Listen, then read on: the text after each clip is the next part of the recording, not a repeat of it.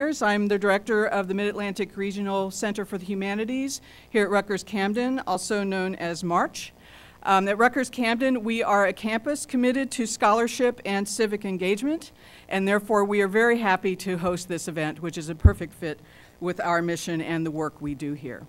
So our goal today is to create some time and some space to focus on the practice of history, and most of all, to enable some conversations, to spark new scholarship, new partnerships, more collaborations for the future of our national parks.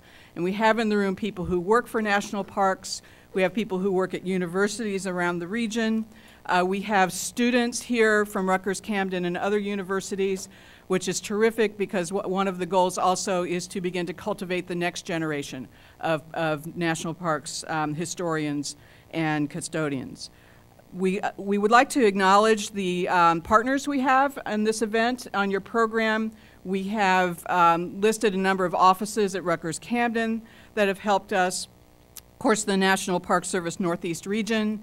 I would like to say a special word about my planning partners, Barbara Pollerine and Christine Arado. We have had some anxious moments, as you might imagine, in the last month or so. So we are delighted that this event is occurring today. We also have two terrific program assistants who have helped us, who actually might still be out on the registration desk. But I want to mention Mandy Magnuson-Hung and Chris Constantine. Is Chris in the room? Yes, they're all out busy doing their work. For their work, because they really put this together and the rest of us can enjoy the fruits of their effort. So we're going to begin today with some words of welcome from two distinguished historians from Rutgers-Camden and from the National Park Service.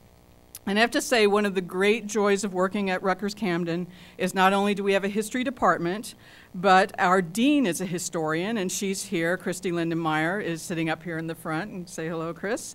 And our chancellor is a historian. So you're going to be hearing from the leader of our campus, Wendell Pritchett. Our second welcome will be from the chief historian of the National Park Service, Bob Sutton, who, as most of you know, has had a long and wide-ranging career in the Park Service, including some time at Independence, and before his previous position as superintendent of the Manassas National Battlefield Park. So first, I welcome Wendell Pritchett to the podium. Good afternoon. I first want to welcome you all to campus. It's such a pleasure to have you here. It's a beautiful day. Apologize there aren't any windows in this room, but you'll have a little break time to actually see the beautiful day, but there will be a lively discussion here, I'm certain. And I also want to acknowledge and thank Dr. Charlene Mars for all of her work in putting this together, so thank you, Charlene. And also acknowledge my colleague, Chris Lindenmeyer, who is also a historian. We are both consider ourselves public historians of American history, so we are happy to be here with you today. Unfortunately, my schedule doesn't allow me to be here for a lot of today, which is actually disappointing to me because this is fun stuff as opposed to dealing with parking issues or the other things that I deal with on a daily basis. But it really is a pleasure to have you. So my job was to welcome you, and I've just done that. However, I hope you will indulge me just for a couple of minutes to share a story, which I hope will help give you at least some lightness to start the day with, and help move along the discussion. So I am proud to be a member of the history department of Rutgers-Camden, and all of us historians have our own personal stories about how we became historians, right? We all do. Most academics do, but all of us historians have. So let me quickly tell you mine. I grew up right across the river, 3 blocks from the Liberty Bell and Independence Place in a neighborhood that's known as Society Hill. My parents moved there in 1967 when it was just coming back as a neighborhood. And as a result, one of the formative moments in my life was the bicentennial. I was 12 years old for the bicentennial. And so everybody in our family and our group of friends wanted to come see Independence Hall and the Liberty Bell during the bicentennial. And having two parents who were academics, they were both high school teachers, we developed our own tour. So me and my mother developed a tour that we actually had a script, and each one of us had lines, and we had a tour that we followed, and we did it at least 10 times that summer. And it was a lot of fun. And so my mother and I still joke about this today, that that's when I became a historian. And I'm very proud of that fact. So I share that story with you to help you know, remind you of something that you already know, which is that the parks are a treasure that we have in this country, and that they have a gigantic impact on all of us. My parents still live there for 46 years later, and I never miss an opportunity to drive past the Independence Hall, and I never miss an opportunity to enjoy all of the people enjoying all of those monuments, and I've really been impressed as I've taken people there over the years of how increasingly sophisticated the representation of that history has become, and it's really something that we should be proud of. Now, obviously, there's lots more work to do, and that's why you're joined here today. And certainly, I do need to bring us down for a moment and focus on the fact that there are nowhere near the amount of resources that we should have to do this work, considering how crucial it is and how influential it is. But you know, what I always say to my staff is, do a good job, and the rewards will come. Now, I have to tell you, we know that isn't always true in life, but let's believe it. Let's believe it for today. Let's believe it for today that we should, if we continue to do a good job, and we are doing a good job, and as the father of a 13-year-old and a 6-year-old who are also budding historians, we never miss an opportunity. My wife also was a history major in college. We never miss an opportunity to stop by a park wherever we're going. And we all know this because we all do this. People love our park system. People love understanding our history. This is something that we take very seriously as Americans. So even though you don't get the credit that you deserve and the resources that you deserve, please do know how important the work that you're doing is and how important the conversation that we're having today is. So that's my own editorial, and I will now sit down and welcome up Professor Sutton. But I just wanted to welcome you here again, and I look forward to this conversation. Thank you.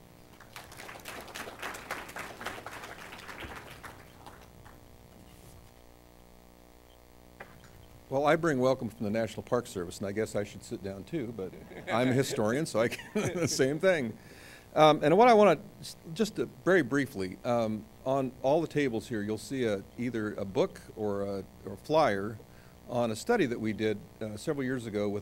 We have a cooperative agreement with the Organization of American Historians, and we commissioned a survey for the practice of history in the National Park Service. It was for us a really big thing, and part of the reason that we wanted to do this was because we had found from another study several years earlier that about the time this survey was completed, 70% of all historians in the National Park Service either would have been retired or eligible to retire. So we thought it was about time to find out what we were doing and where we should go off in the future. We have about 180, at the time, about 180 historians in the National Park Service, but we want to do this survey and catch everybody in the Park Service who either had training in history or were working as historians in parks. And so we identified about 1,500 in the Park Service in that category, sent the survey out, about a third, about over 500 responded, which is actually pretty good for a survey, especially when it's open-ended. And the historians who conducted the survey came up with 12 findings and 12 recommendations. Some were more complicated than others. They found that we were doing a really good job in some areas. For example, Civil War battlefields for several years before they did the survey were expanding their interpretation of the Civil War to talk about a little bit more than who shot who, where, when, and how, to talk about the causes of the Civil War, the impact on families, the aftermath, and so forth. There were some other parks that were doing some really good things with media, reaching out beyond the park boundaries. And many new parks were really using civic engagement to work with the local publics, with the local communities, to find out what they expected from their park. And some parks had, like here, had a wonderful connection with local academics, with the academic community. And some parks actually were teaching graduate courses in their parks. So we had some things that we were doing well, but the report found that while we had some of these things that we were doing well, there were a lot of things that we weren't doing well. And so what we've been trying to do over the last several years is address as many of these recommendations and findings as we could. So one of the recommendations, which was absolutely valid, was that we should replace every historian that retires. That would be great. We'd love to do that. But right now we're not replacing a lot of people in any area that are leaving the Park Service. They also suggested that we should replace all the old, out-of-date interpretive media. That would be great too. but under this current economic situation, it's rare. It happens, but it's rare. So what we tried to do was to focus on the things that we thought we could deal with immediately. So one of the I think the first recommendation was that they found that there was and we sort of knew this, but we didn't know the extent, that there's a real divide between historians and interpreters in the National Park Service. Historians do their work, interpreters do their work, but they found that there really wasn't much of a cohesion between both divisions. So what we started to do was to look around at some of the areas, some of the regions that were doing really good work getting historians and interpreters together to try to balance that in other parks. So we've had a lot of good collaboration, and over the last year we published a book on American Indians in the Civil War. The historical side, we got the top scholars to write essays. From the interpretive side, we it's a really spectacular book because it has the best interpretive everything in it. And also this region recently published a book on the War of 1812. Again, the academics and the interpreters got together to produce this. Also, many of our historians were complaining that there just weren't very many opportunities for training or for development. And unfortunately, there's just not a lot that we can do to send everybody to conferences. But what we're trying to do, and my colleague Lou Ann Jones will talk about this in just a moment, is to develop academies. So we can do distance learning, provide distance learning for historians that we think will be very beneficial. And I'm not going to get into that because she'll tell you a lot more about it in just a few minutes. Also, what we've tried to do is find programs where there's some subsidy, but we can provide funding. So actually, as we're speaking, there are 4 historians attending a historical seminar, historical administration seminar in Indianapolis, and we were able to scrounge enough money to pay for their tuition and their travel. We're trying to find something. There's a program in Stanford this summer that we're going to try. All we need to do is provide transportation, so we're trying to do that. So what we're trying to do is find ways to help our historians and our interpreters with training. There's also another, Gilder Lehrman Institute is a program that has about 40 seminars during the summer, and they actually provide 2 slots at every one of these for Park Service people, so we're trying to encourage all of our Park Service people to apply for that as well. Now, this survey, Imperiled Promise, and on all the tables you'll see hard copies of it, and there are little sort of sheets that have the recommendations on it, and I suggest you look at it. But for this to be successful, for us to have success with this program, really it depends mostly on the regions and the parks. And we can do some things from the Washington office, but the regions and the parks really are the ones that carry the water on this. And I've got to say the Northeast region has really been in the leadership with this. Christine Arado, the regional historian, has helped us put together a charter for a history advisory group, which we hope to get going soon, which will be very helpful. And I think one of the most important things is to sponsor meetings like this one today, where we bring together people from academia and people from the Park Service to have a conversation. So again, thank you and welcome, and I hope you enjoy the rest of the day.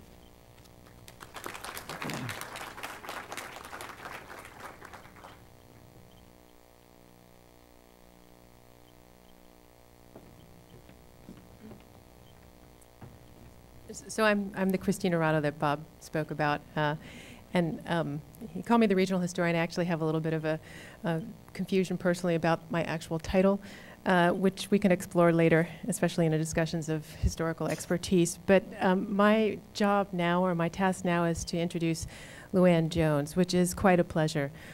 She's a talented historian and a beloved colleague whose career weaves in and out of academic and public history, and she's done a wonderful job of knitting communities together. And I know that sounds like a eulogy when she's in the room, but I really feel, having been in the Park Service for 12 years, she's breathed a whole new life into the spirit of collaboration amongst park units, different programs, and now with academia. So it really is such a pleasure to introduce her to those of you who haven't met her, Dr. Jones, or Luann as I like to call her, I don't think she stands on ceremony, taught at the University of Florida and Eastern Carolina University before joining the Park Service in the Park History program, which is our Washington-based program.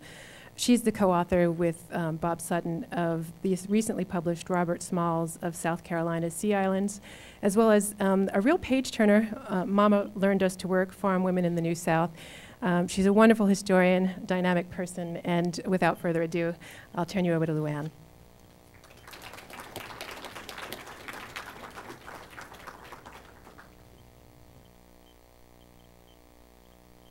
Thank you, Christine. I want to thank Christine. She's been one of my key mentors since I came to the Park Service almost 5 years ago. And I think she's really taken me under her wing to help me figure out how to be an effective historian in the Park Service. I hope I am. I also want to thank the Northeast region of the Park Service and March for sponsoring this event and this opportunity for us to come together. And for me, it's a great opportunity to meet some of my colleagues in the Northeast region who I've only talked to over the phone or exchanged emails with, so it's very wonderful. I think it's safe to say that Imperiled Promise is an ambitious report. Every time I read it, I come away with new insights, and I think it's a stellar piece of research, and many of the recommendations are quite wise. To my mind, there are 4 key points or categories that stick with me when I think about the recommendations. The first, as Bob has alluded to, is that history practitioners and the National Park Service are an eclectic group. In fact, few of us are called historians. And so you might find us as interpreters, cultural resources program managers in any number of places. And you might find people who are not formally trained historians doing the work of the history practice. I think another point is that whoever we are as history practitioners, we need to develop professionally throughout our careers. And it might take a lot of work, but I think that's the challenge to us. And I think that professional development takes different forms depending on who we are. For novices, professional development may take the form of obtaining fundamental skills in doing historical research or the habits of historical thinking. For those of us who are seasoned historians, I think it's imperative for us to remain current with new trends in historical scholarship and new ways of thinking. Or we need to continue to learn how to better use new technologies, social media, et cetera, to reach old and new audiences alike.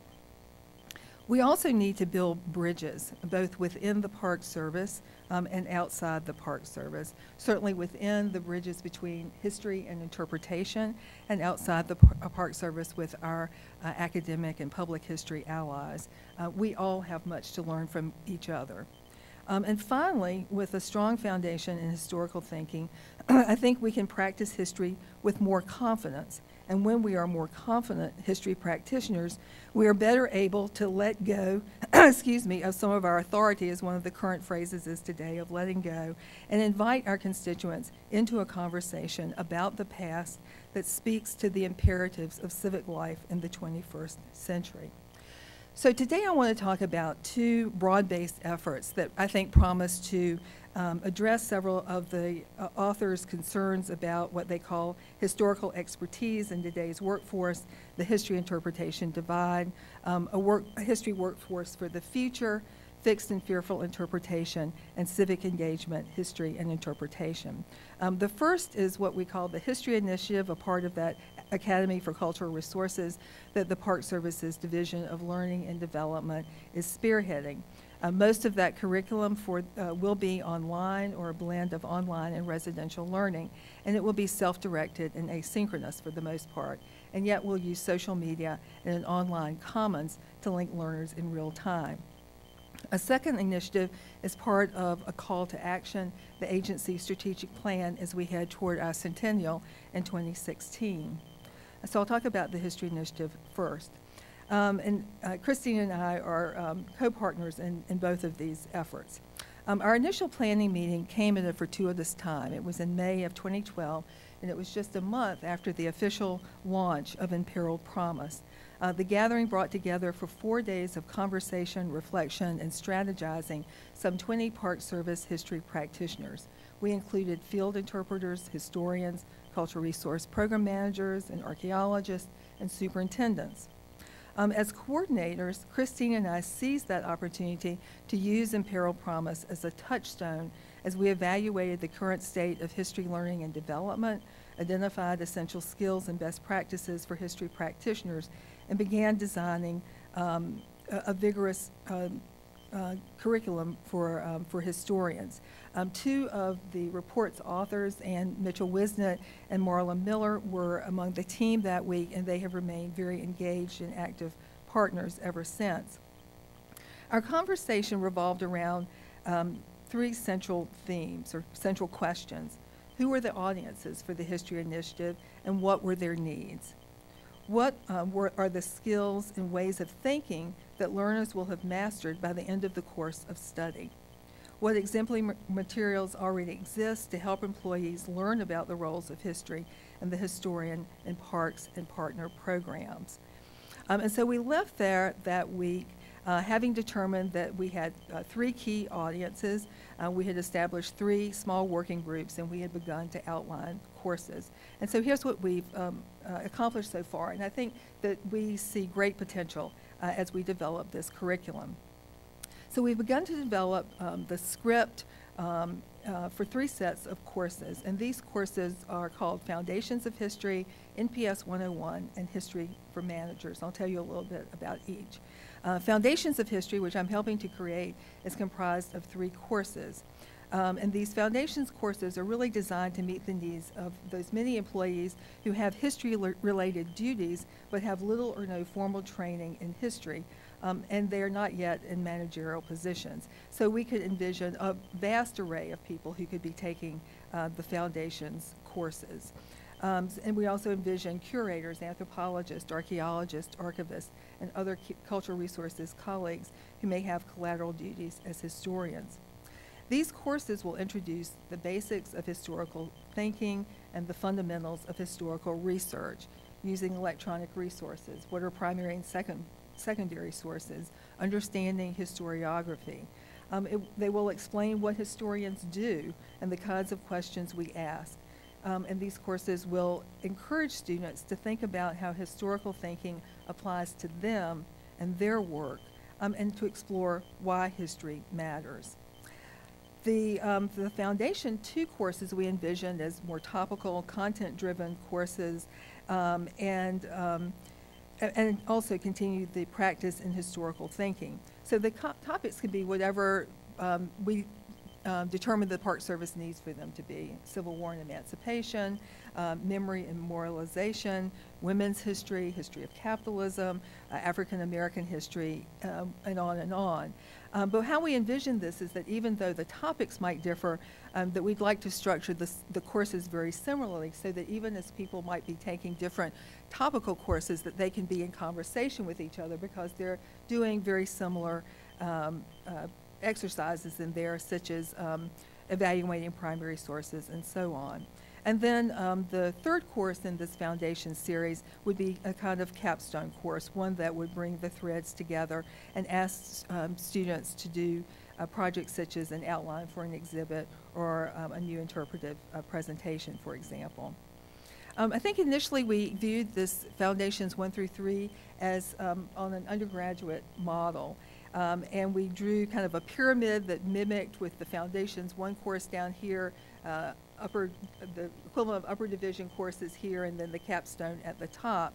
But I think that what we finally realized is that rather than, we're not an undergraduate history department, and that what we really needed to look for was a model for adult learners. And I think that what we are beginning to look towards are the kinds of public programs that the National Endowment for the Humanities develops for adult learners. These programs often build lessons around films, short readings of primary and secondary sources, and facilitated discussions by a scholar.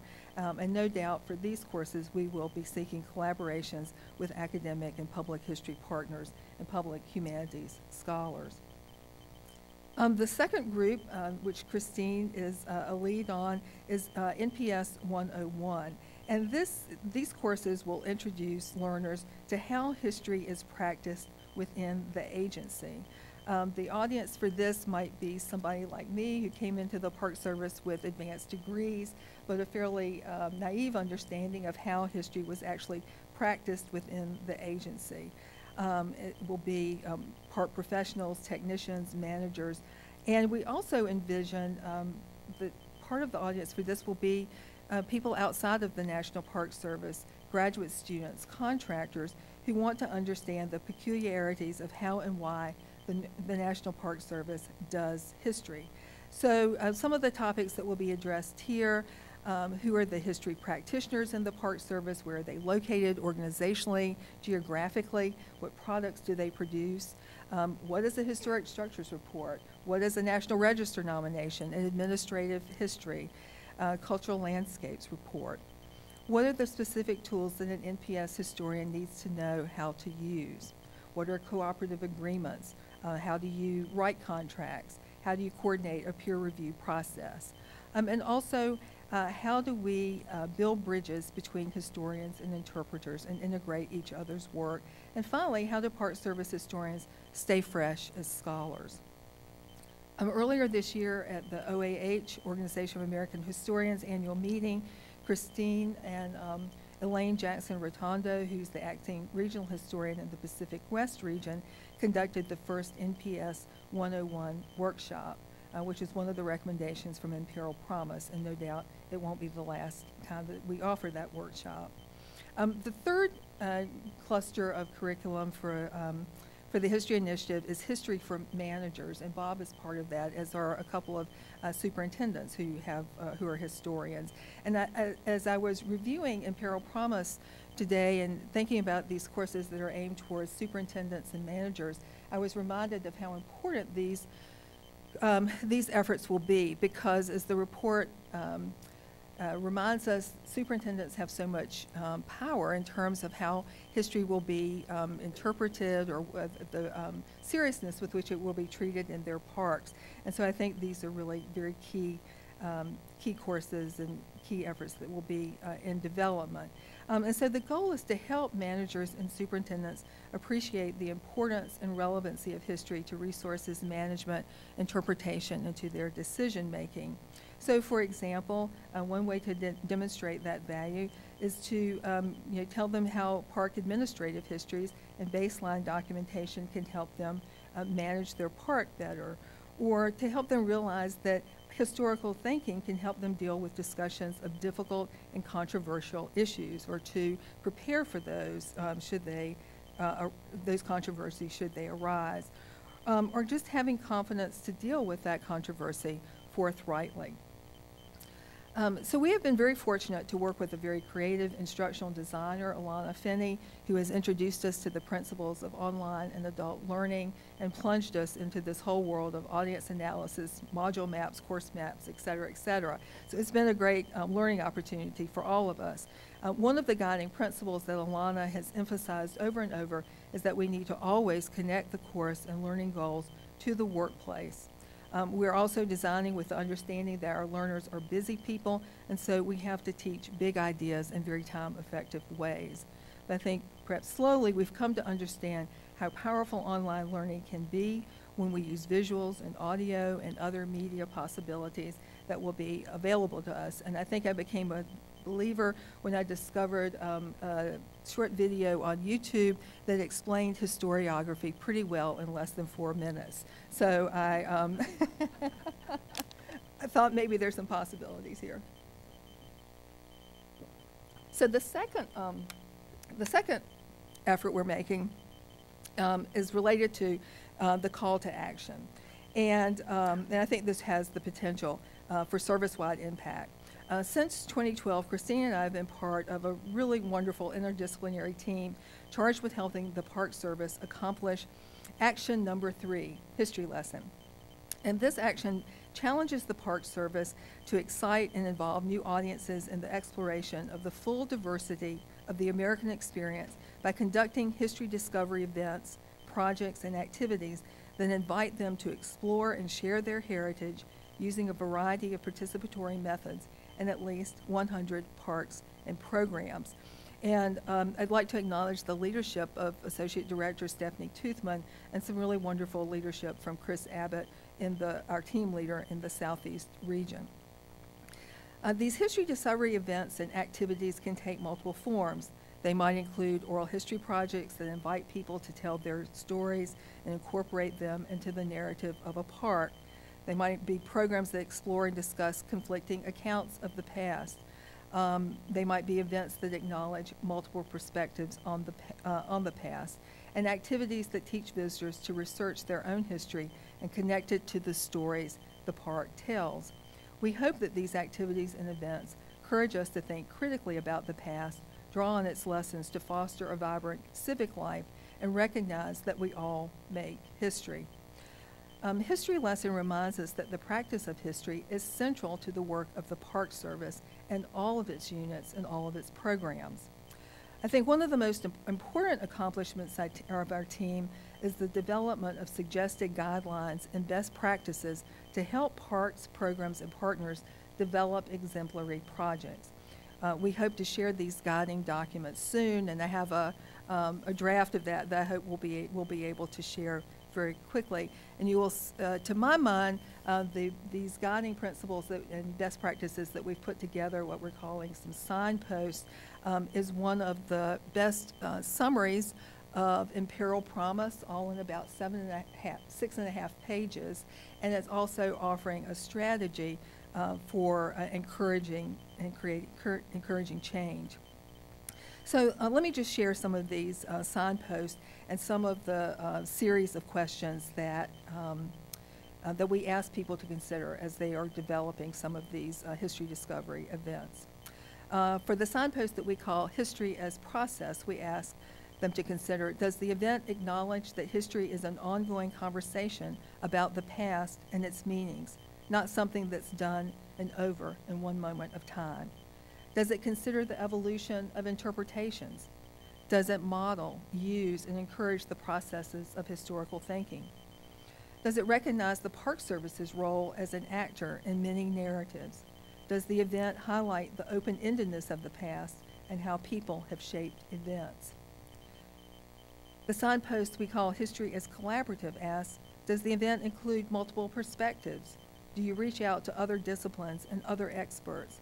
Does the event recognize that not all expertise resides in the agency or the academy, but also in the audience? Does the event provide a forum for other voices and allow new audiences to speak rather than having us tell their untold stories? For History as Civic Engagement, a signpost that reminds us that history may be used to develop a respect for differences, empathetic listening, and deeper reflection about the relationship between past and present. Does the event provide a time and place for reflection on and exploration of difference? Does it forthrightly address conflict and controversy both in and about the past?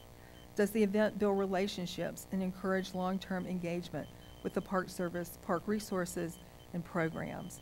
And finally, what we call History is Human Ecology, a signpost that calls for an awareness of the world outside of our fences. Does the event emphasize connections of parks with the larger histories beyond their boundaries? Does the event serve as a model that can be adapted and applied in other NPS units and programs? Does it highlight the effects of human activity on natural areas? Does the event use tools that the digital humanities revolution is bringing to the practice of history to share Park Service resources with new audiences? And I think that you can see that in a very economical way, we have really echoed many of the concerns, and that these are a really challenging set of questions. But I think the way that we will be sharing them will be very encouraging to people, and we are offering kind of help along their journey. In the end, I think Imperial Promise reminds us that history matters, and it encourages us to claim the passion that we have for history. Passion doesn't cost anything, and its value is priceless. Toward the end of the report, the authors quote from a speech that Ruth Abram of the Lower East Side Tenement Museum and founder of the International Coalition of the Sites of Conscience, delivered at a Park Service-sponsored event in 2004. And they found this summary of the speech on the Northeast Regional website. She said, "We hold the power of history in our hands, the power to offer role models, the power to illuminate directions and strategies, the power to provide safe places for civic dialogue, the power to play a central role in the ongoing task of democracy building." And it's a power that I don't think we should squander. Thank you.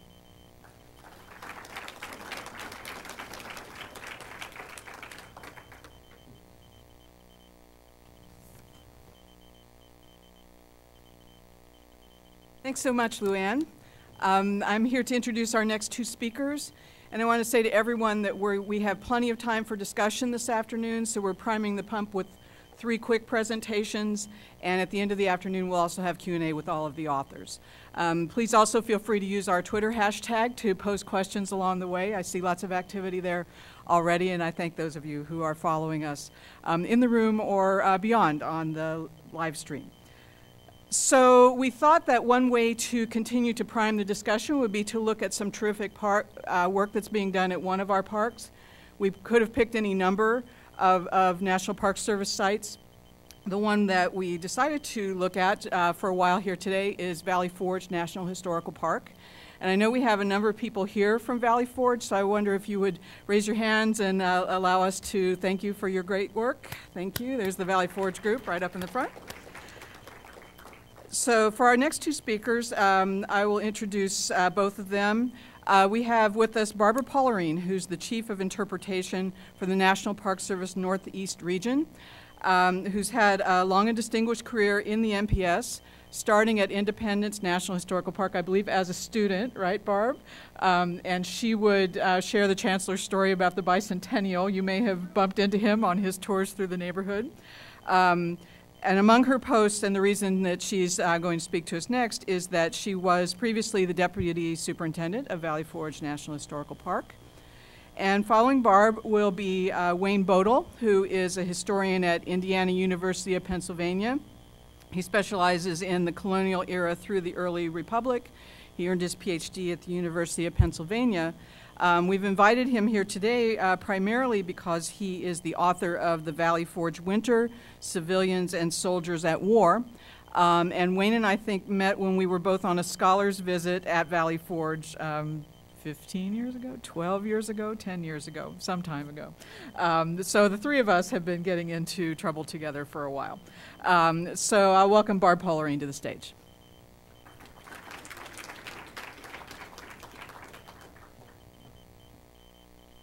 Good afternoon.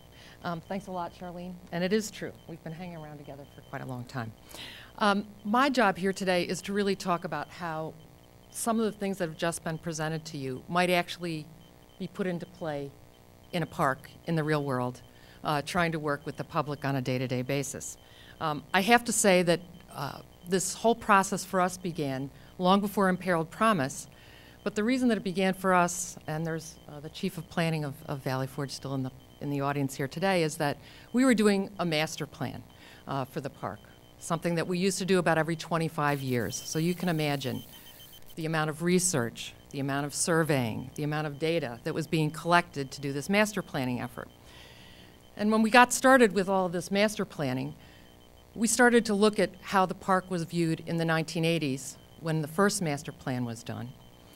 And what we found was that about one paragraph dealt with the natural resources of the park. Recreation, which had been part of the activity in the park since the 19th century, was going to be relegated to an outpost across a river that there was no bridge to cross.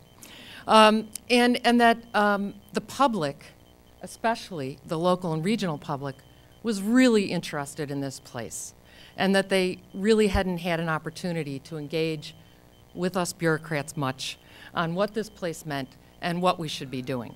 So, just as a little context, because all of you who are historians need a little context, Valley Forge National Historical Park is about a 5 square mile area, 20 miles away from downtown Philadelphia.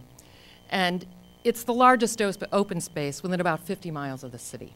You can imagine how the importance of that has changed since when George Washington actually came back as a tourist during the Constitutional Convention to rest and relax and fish, and then remarked to some folks, and also in his own writings, how glad he was to see that the place had changed and that not much of what he and his army had had there just 10 years before was no longer there, and that the citizens were using this place once again.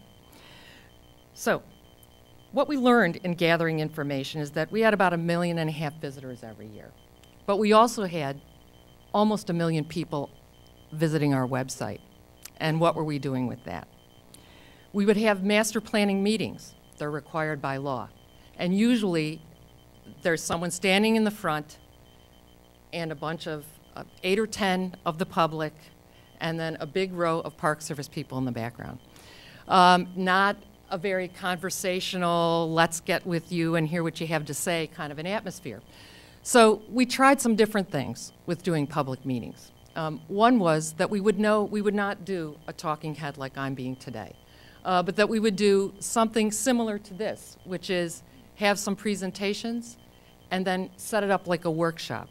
And then we, the people who are working in the park, would do what some of you are going to do in the audience today, is we would staff a table, have a topic, and start the conversation. I learned more in those workshop settings than I've probably learned in the past 20 years about how the public wants to enjoy and appreciate history, how they want to, even though they may be running in the park or walking their dog, it doesn't mean that they're oblivious to the importance of the place where they are, and that they often select that place to walk or run or fly a kite with their family because they do honor and believe that it's important to preserve these places. And I had them say to me, they would come in with their nice little GMP newsletter that we're required to put out. I have to read that for homework. They didn't have to. And they would come with it all marked up and say, well, I thought about this and I thought about that. And I was so impressed with how interested they were in everything from whether or not we were preserving the buildings to whether or not teachers were going to have access to the research that we were doing. So it was a real education. And when I read the Imperiled Promise and saw some of the recommendations about how we really need to engage the public, by accident we did that, but I have to be a person who's a testifier to the fact that it really changed our thinking about the place, about what it meant, and what we should be doing there. So, what did we do after we gathered all of this information? We worked with historians like Charlene, who opened my eyes to the beauty and meaning of monuments, which most of us in the park weren't really interested in, but after spending a few hours with her, I never looked at them the same. And the same with Wayne's work, and there was a team of historians originally at Valley Forge, and I think they had a fundamental effect on helping us move from a naked soldier in a blanket in a snowstorm at Valley Forge to discovering that really the importance of the place was all about how it became an army at Valley Forge. So without their help, we wouldn't have thought about it in that way as well. So in working with historians and working with the public and then looking at the data, what did we do with that? How did we try to continue engaging the public, but also what did we have to change about how we operated? So since I'm a gears meshing kind of a person, I've always been an operations person, and I was often on the chief interpreter at Valley Forge while doing other jobs, I focused a lot on the events and the programming and the educational offerings that we would try to provide. And I think in our time, we always have to work with partners because we don't really know everything. They are also representative of the communities because they are there whether I transfer or one of the rangers transfers or whether the superintendent transfers. They're the folks who are there all the time. And just like all of you, the public are the owners of the national parks, and we have a responsibility to engage them as often as we can. So, we decided we needed to offer choices. Choices that would meet lots of people's needs. We're usually open with the buildings 9 to 5. When are a lot of the people at Valley Forge? Between 6 and 9 in the morning, and then in the summer from 4 to 9 at night. Well, what are they going to do? How are they going to get any information? So we tried some things. I'm not saying all things were completely successful or that we would do them all again, but it doesn't hurt to try a few things. So we did things like tried cell phone technology, and so that you could be there 24/7, and if you were interested and you came from a business meeting at the office park and you were taking a walk and you wanted to learn something, you could do it. We tried to enhance our presence on the web. We even chose, over time, to make certain that one of the park ranger positions was dedicated almost exclusively to media. Where are we going to get to people that don't talk to us or aren't there at the times when we're open? So we tried to dedicate some actual staff time to that. We had ongoing work with historians. At the time, Charlene was at Villanova, and off and on, we had students doing research on other aspects of the stories of the park and engage them in the ongoing story development. We also started to work with teachers. The Park Service is famous for designing everything for educators without ever talking to them. We're really good at that because we know, we always know. And so instead, through one of my colleagues who's in the audience, I met a master teacher from a local school district.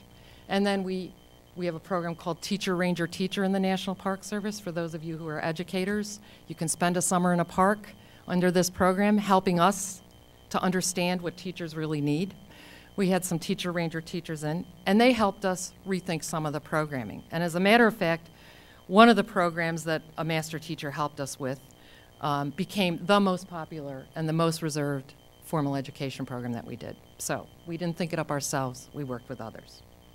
We also started to collaborate with local users.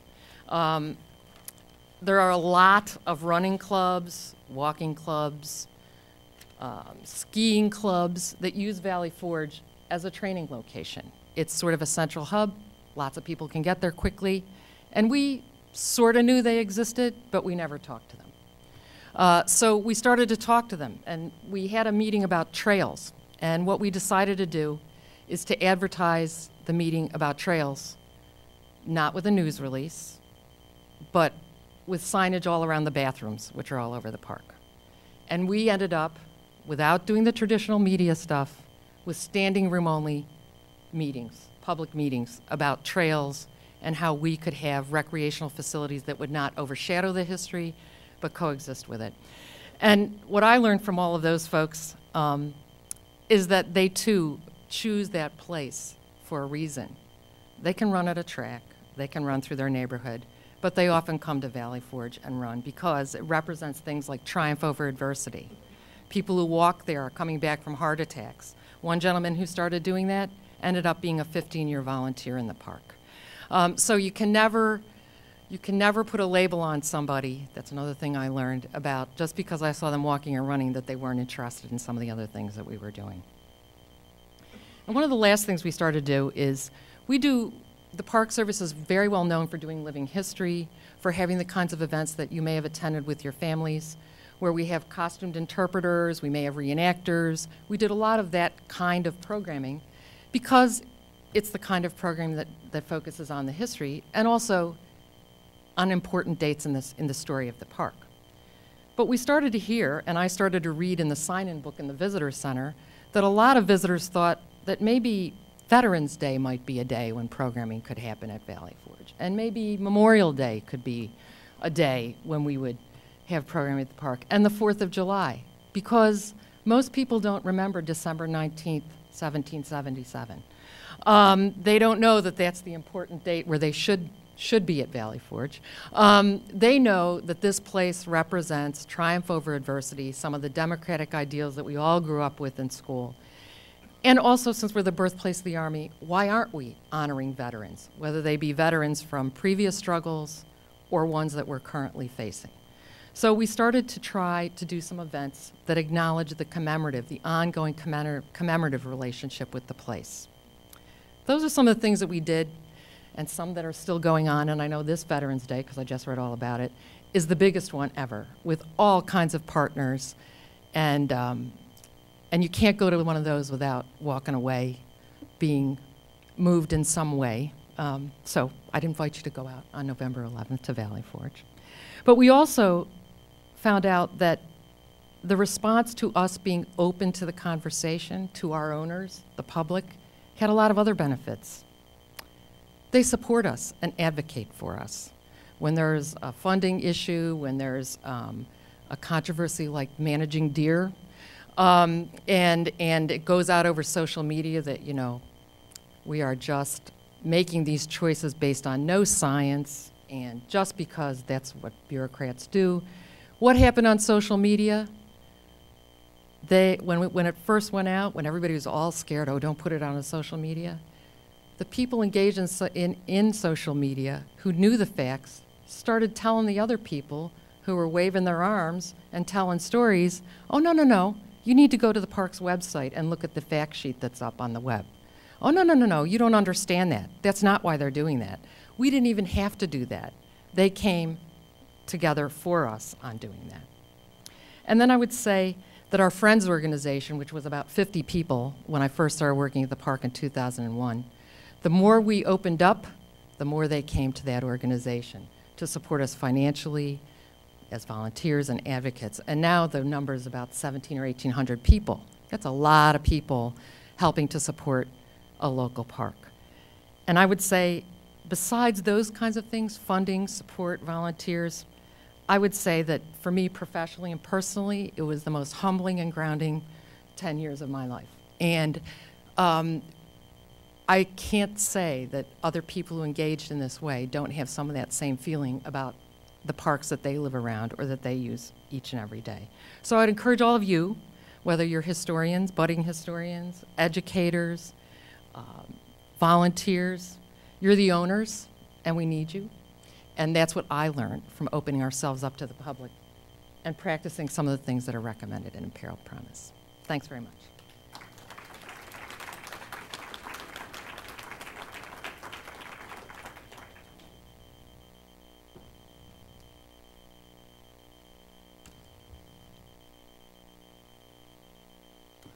Thank you. Well, I met Barbara more than 30 years ago when we both worked at Valley Forge in different capacities. And Charlene, it was 11 years ago that we went and told them what to do on that OAH consultant thing, not 15. So NPS 101, that would have been very useful to me. I was sort of homeschooled in public history, whereas a friend of mine writes on her blog, sometimes Raised by Wolves.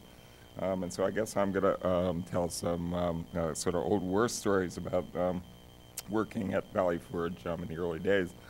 I may be either one of the worst candidates that could have been found to discuss the topic of the practice of history in the national parks, or perhaps a peculiarly appropriate choice for that function. The reasons in both cases would be essentially the same: idiosyncrasy, happenstance, and the rule of unintended consequences. With her kind invitation, Charlene Myers suggested the following as a possible framework for my remarks: how I ended up studying Valley Forge, the historiography that framed my project, and trends today that may offer challenges or opportunities to the parks. So I'll try to follow that framework. I'm something of an accidental scholar of early America, and I was a completely accidental public historian. I went to graduate school to study the political and social history of the progressive era. Department authorities warned my cohort early on about the looming job crisis in academia. Many of my contemporaries left the field very quickly. The rest of us were apparently too clueless to comprehend the circumstances or maybe to know what to do about it. I finished coursework, passed my comprehensive exams, poked away for a few years at several variations of a dissertation project that was very 20th century. Although I'll say in retrospect that it had some dimensions that were probably more public in implication than historiographical. A phone call out of the blue from a generous thesis advisor about a possible 3-month job at Delaware Water Gap National Recreation Area, relayed to him by a former student who had found refuge from that job crisis in the Park Service. Writing National Register of Historic Places nominations led to an informal preliminary interview at which I was offered a job that I hadn't applied for. I had never heard of the National Register or the National Historic Preservation Act of 1966. I didn't know what a SHPO was, and if you don't, it's State Historic Preservation Officer. Much less than that, since the park in question sprawled into 2 different states, I would be working with 2 SHPOs. A cousin of mine lived about 6 miles upriver from the park, and I'd even fished in it once, but I didn't know what it was or where it was. The park staff could give little or no supervision to the work, and the regional office cultural resources shop was 100 miles away. The project stemmed from a federal court order in a case that the Interior Department lost, and the superintendent was not wildly enthusiastic about the work. I would spend the winter in a cabin in a decommissioned honeymoon resort in the Poconos. It sounded, in other words, a little more than a little like some aspects of academia. An unfamiliar topic, self-supervision, a honeymoon cabin in the Poconos, and a green pickup truck with a brown arrowhead on the door. And I quickly came to love some elements of it. I also learned that a paycheck was a sure stimulus to my work habits than a casual prod from a dissertation committee. I stumbled onto the fact that a little hustle might be rewarded. The superintendent was not crazy about my project, but a pot of coffee that I confessed to having made reminded him of his days in the Navy. And a few volunteer hours on a project that he did care about earned me a sentence in a memorandum that he wrote on a different subject to the regional director, urging that I be kept on the payroll. I can't say anything more here about the tale of the 2 SHPOs, except that each of the 40 National Register nominations that I wrote has its own Wikipedia page today. Well, I don't, and don't ever expect to have any such thing. Okay, so I Google myself once in a while. Who doesn't? The superintendent's memo led to an offer from the regional historian to join the impending Valley Forge project team.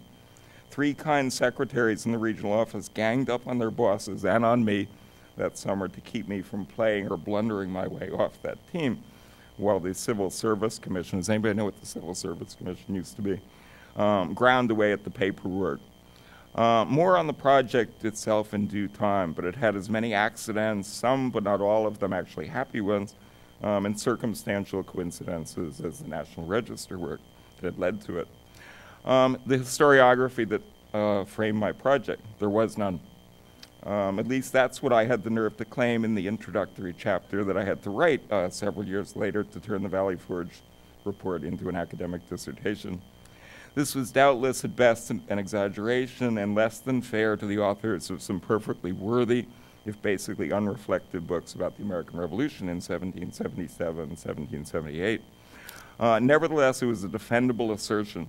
The new social history of the 1960s and early 1970s had paved the way by 1976 to a wide range of other new histories, including a new military history, best represented then by the work of John Shai at the University of Michigan, and by Seth Brueggemann's predecessor, colleague at Temple, Russell Wagley, which aimed to move beyond the battlefield and to look at military life and its context from the bottom up. As many a ranger-interpreter in her time has pointed out, possibly Barbara, there was no battle at Valley Forge, not until we began recovering the repeated political, economic, and cultural struggles over a century to preserve the site, first as a state park and then to transfer it into federal custody, or until we began to create more situations of the same kind during our research. But I'm not here to talk about the Golden Fleece Award nomination from the editors of a mainline newspaper that we were given, or the angry resolution from the Virginia Daughters of the American Revolution, or especially the penciled, block-lettered, one-page note from a taxpayer in Sheboygan criticizing our still unreported research conclusions and ending with the ominous phrase, "The people don't like it." I personally date the beginning of the Tea Party revolution from that note. Or the snarky headline in the Philadelphia Inquirer over Clark DeLeon's humor column summarizing an interview that I did about George Washington with the words, "I cannot tell a lie, it's all baloney." Charlene, is that a legend, the Yankee? My second superintendent, here I can name names, Gil Lusk, who's a history major at Gettysburg College and a Park Service up-and-comer, despite the fact that his career track had led through eastern parks with a lot of old buildings in them. None of them made out of Pueblo mud or carved into the sides of Mesozoic-era sandstone cliffs. Gil handled that kind of cultural static with more aplomb than we ABD history geek slackers ever could have thought of. And despite the staggering time demands at integrating a new park staff during its bicentennial year, he gave us enough space and protection to let us proceed with our work.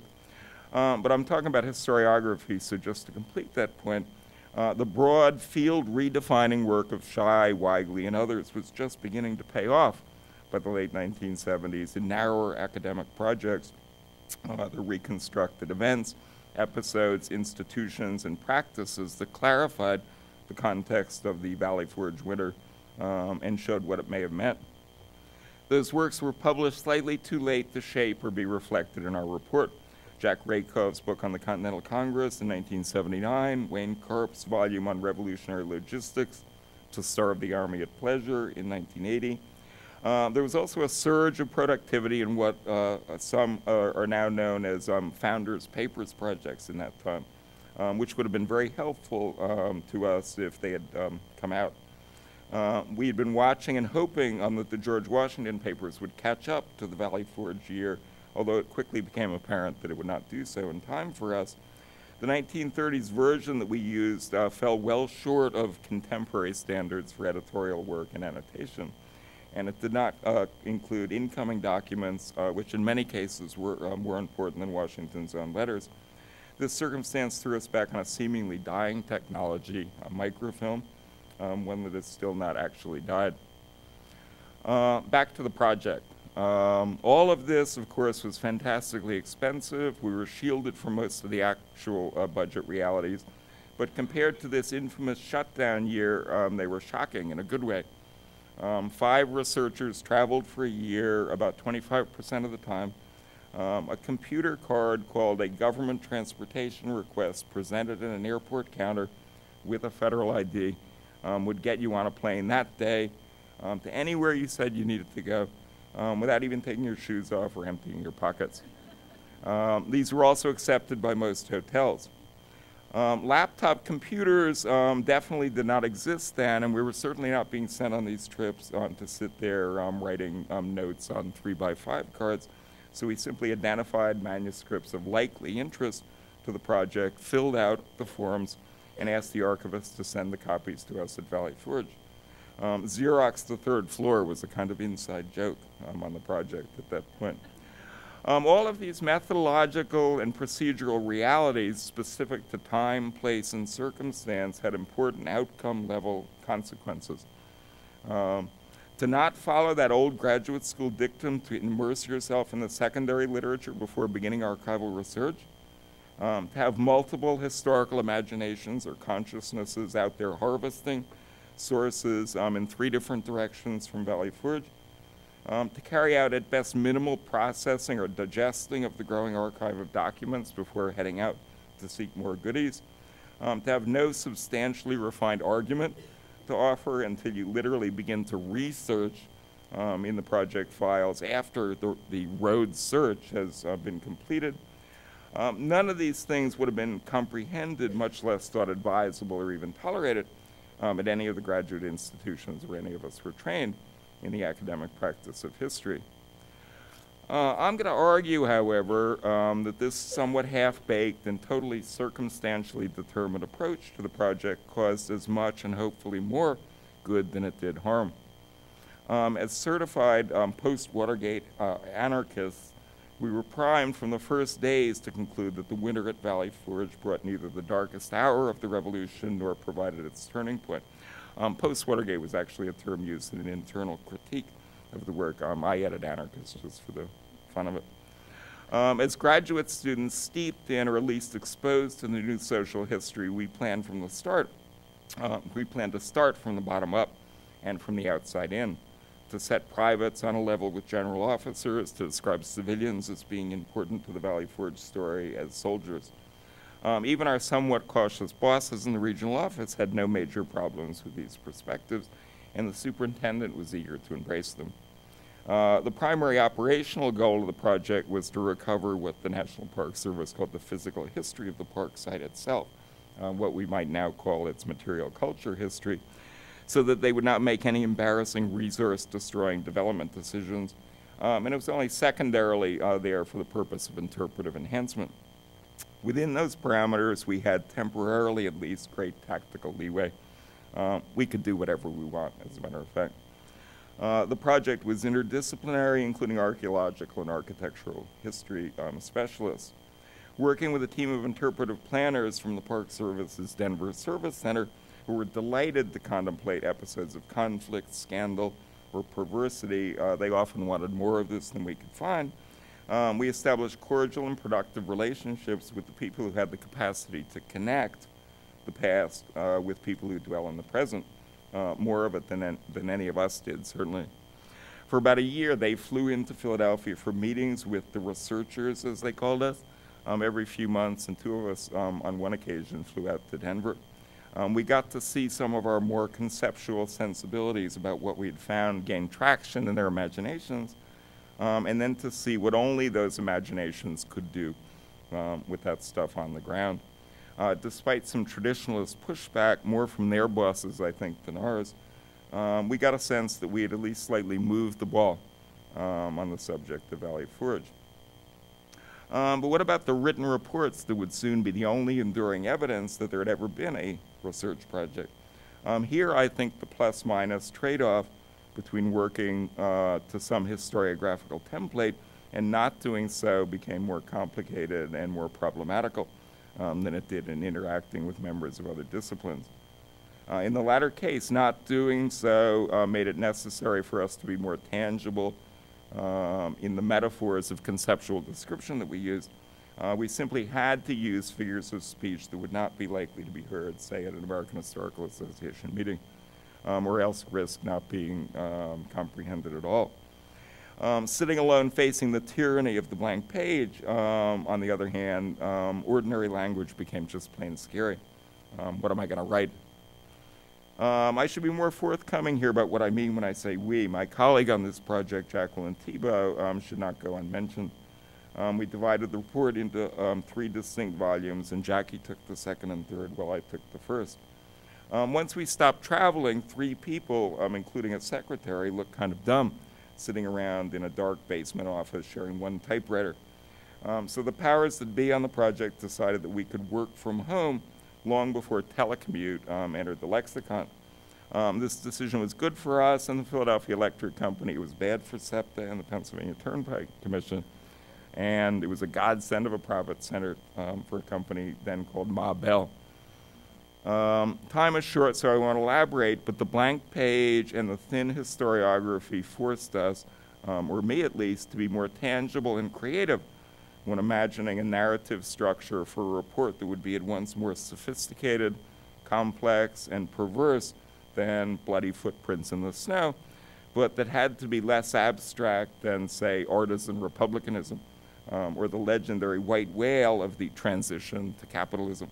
It was just necessary to set all that kind of stuff aside and talk a little bit more plainly. For me, this could only be done because of the providential availability of complete copies of the archival documents. Thankfully, we had full-text photocopies of centuries-old records, not the skeletal notes that we might have taken with laptops. Now I had an excuse to consider my unvacuumed living room floor strewn with letters, diaries, and order books as a contribution to knowledge. To treat takeout cheesesteaks from the shop up the street as a sacrifice for the benefit of the future. To view dense reconstruction from the text as perhaps my gift to theory and practice. But I run out of time and I tried patience, so I think in recovering the what I call the project itself from deep memory, we can explore any of this stuff that may seem worth it in the smaller discussion sessions that we'll soon have. It might be better to conclude here by addressing Charlene's third suggested framing device, trends today that may offer opportunities or challenges to the parks. And here I'm going to stick with Valley Forge in its broadest Delaware Valley context. 1, loyalism. Scholars have been forever trying to take this phenomenon and its practitioners seriously, and we're very close to figuring out how to do it. Careful thinkers about historical research methods have set the table with tools. For Pennsylvania, we even have a recent exemplar, David Maxey's Treason on Trial, the Case of John Roberts Miller, published by the American Philosophical Society, lights the way toward integrating the personnel of this phenomenon, loyalism, its personality, and the moral and political dilemmas it posed for contemporaries, and even offers an accessible language of analysis. Maxie is a semi-retired litigator from a big law firm, and he knows how to take evidence and turn it into persuasive prose. Radicalism. Even liberals who became progressives are now using the L word again. The revolution in Pennsylvania was truly revolutionary. The plain truth of that survived even the collapse of the old progressive historiographical synthesis, and at least needed to be resuscitated by the neo-progressive turn of the 1960s. The Delaware Valley's array of preserved and interpreted revolutionary sites is the best place to acknowledge that fact. And again, we have exemplars at hand in abundance. I just came back the other day from a graduate student conference in Illinois dedicated to the memory of the late Alfred F. Young. And his oeuvre, his work, is that exemplar. If Alfred Young could make radicalism work in stodgy old Massachusetts, Pennsylvania should be the proving ground that the revolution was radical. This should be a collaborative, multi-site enterprise. At Washington Crossing on December 27th, 28th, and 29th, 1776, George Washington, the Virginian, finally learned how to talk to Yankees. This is not the crossing of the Delaware. This is persuading soldiers who have every right to pack and go home in a couple of days to actually stay a little longer and follow up on the momentum that they'd created. The Brandywine battlefield neighborhood seethed with spies, guides, and opportunists. The streets of Philadelphia around Fort Wilson at 3rd and Walnut Street, right outside of my old Mid-Atlantic regional office, refute any notions about the existential difference between the French and the American revolutions. The Park Service, with the new Revolutionary War Museum that's being created, can make this story both comprehensible and digestible to visitors. Geography and the environment. The story of the radical revolution in a state that was reluctant in 1776 to even sign the Declaration of Independence. It's fundamentally a story of environment and cultural geography. The New England soldiers whose voices we recovered in our research and who became, to too great an extent, the voice of the Continental Army, gaped wide-eyed as they made their way after defeating General Burgoyne up in New York. They gaped as they made their way out of the Taconic and Berkshire hills of their youth, down the widening Hudson Valley, across the Garden State of New Jersey, and into what they saw as a biblical land of Goshen in Pennsylvania.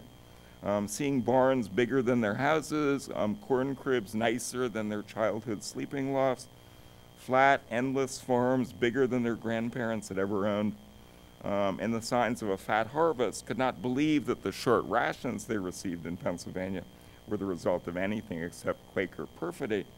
James Levin's classic 1972 text, The Best Poor Man's Country, may seem to ears retuned to the cultural history turn a bit dry and lifeless, but it offers a foundation and a base map for understanding these perceptions.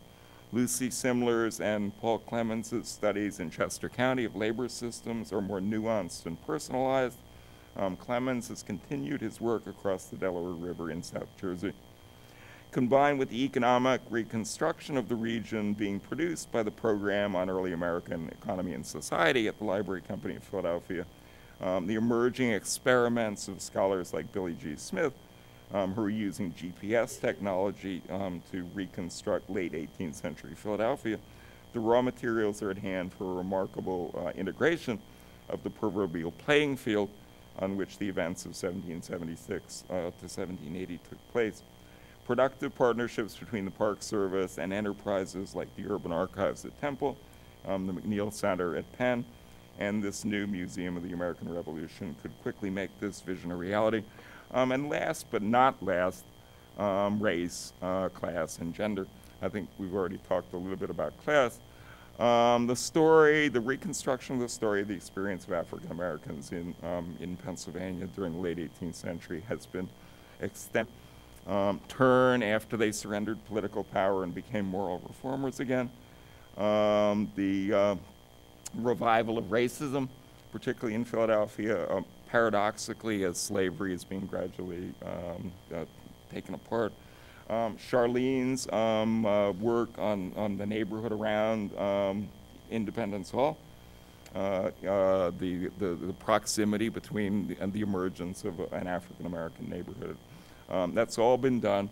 On women, that there's more than enough stuff to make a strong synthesis between these kind of academic currents and storytelling. And I'll just close by saying we learned at Valley Forge, people who come to American national parks don't shy away from controversy, and they love scandal, as all humans do. But they want stories. They don't want syntheses. They don't want hypotheses and things of that sort. And I think the Park Service is best in a position to make that work. So thank you.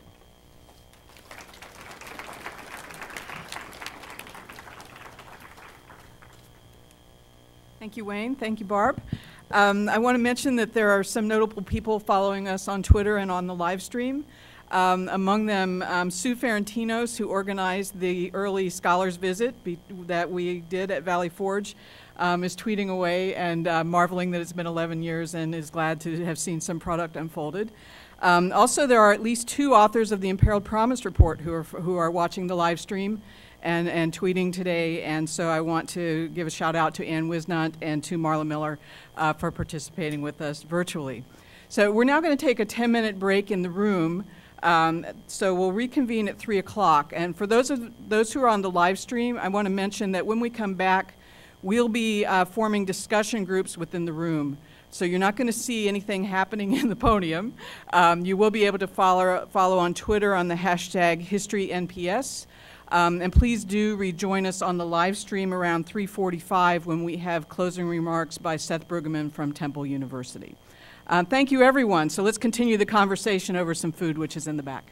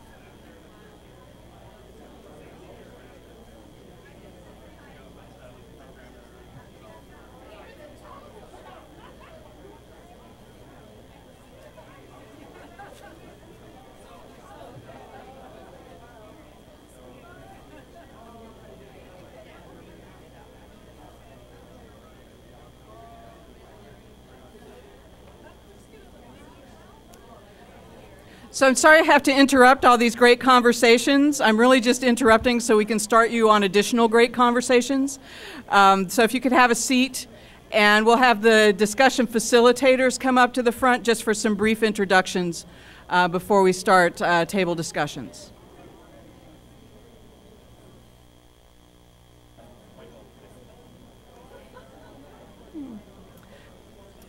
So at this point, I'm turning the program over to my friend Christine Arado, who's going to organize us for some continuing conversation about issues raised by the Imperiled Promise Report.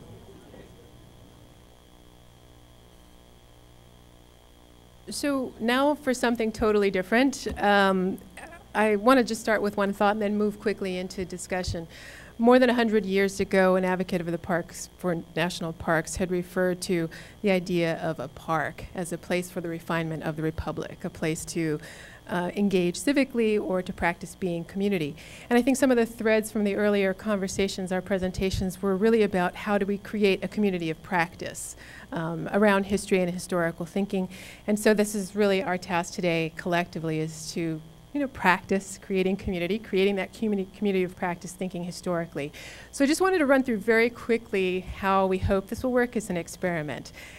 Each one of the panelists, we have 4 sets of panelists, or 3 sets of panelists and me, are going to introduce themselves very quickly, just to give you a sense of who they are and the big idea that's going to be at their table. Then we're going to break into 4 groups. You can vote with your feet. They'll go to their table. And there'll be a vibrant discussion. You'll get to introduce yourselves and really parley about this particular idea based on your experience or your thoughts, your reflections on the panelists, wherever you want to take it. This is a community of practice. It's not dictated by an expert. And after 25 minutes, we'll reconvene. All of this will be tweeted into the tweetosphere. And then Seth is going to lead us in thinking in a conclusion about reflecting about our experience. So this is an experiment. Be innovative, be willing to take chances, and if we fall flat on our face, we at least tried something new and innovative. So I'm going to turn it over to Patricia West, and she'll sort of lead the way. And you'll see like a kind of like a beauty contest stream of candidates coming up, trying to entice you to join them at the table.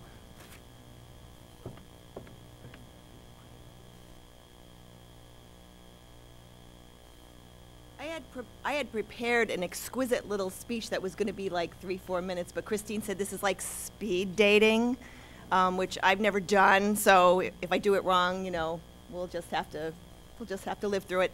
I guess I could start with the fact that I'm the museum curator at Martin Van Buren National Historic Site in Kinderhook, New York, and I teach in the Public History Graduate Program at the University at Albany. I guess I'm best known for a book I wrote a while back called Domesticating History, which is a book about the history of the Historic House Museum. And as a way of leading into the topic of our panel, the reason that I wrote that book, or one of the primary reasons, was I had spent maybe the first 20 years or so of my career trying to do what we used to call untold stories, that is integrating voices we didn't normally hear into house museum tours, primarily the history of domestic service. And I became interested in as an academic in why was that so difficult, and as a historian, I looked to the history of the institution I was trying to work with for the answers, and I hope that, well, it did help me to understand why it was so difficult, and I hope it has helped the hundreds of unfortunate graduate students who have been forced to read this by people like Seth Brueggemann to understand why that kind of, that the history of the institution itself was presenting an obstacle to the kind of interpretation that I wanted to do. Okay, I guess that's probably it for speed dating, huh? You want to nod? Okay, all right. So those are the kinds of things we'll probably be talking about. We'll be talking about constructivist history and what Seth Brueggemann tells us we should be doing more of, which is reflexive history, the history of our institutions, and understanding how the history of those institutions, particularly the National Park Service, puts certain kinds of pressure on the way the stories that we can tell.